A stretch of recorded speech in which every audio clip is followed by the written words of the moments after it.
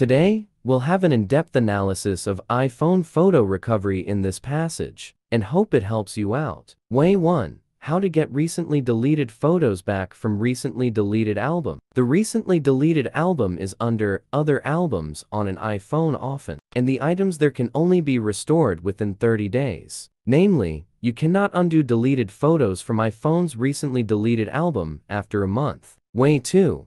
How to recover permanently deleted photos from iPhone with Doctor for iOS. As its name indicates, Mobican Doctor for iOS can get unlimited access to your iPhone files in a quick manner. Further, this top-notch utility applies to recovering various iPhone photos. How to access deleted photos on iPhone and recover them using iPhone data recovery. Step 1. Launch Doctor for iOS. Step 2. Get access to the lost pictures. Step 3. Recover permanently deleted photos from iPhone. Way 3. How to recover permanently deleted photos on iPhone with iTunes Backup. You need to back up your iPhone before recovering permanently deleted photos from iTunes, including iCloud and Finder below, as this is the prerequisite for restoring files from backups. Way 4.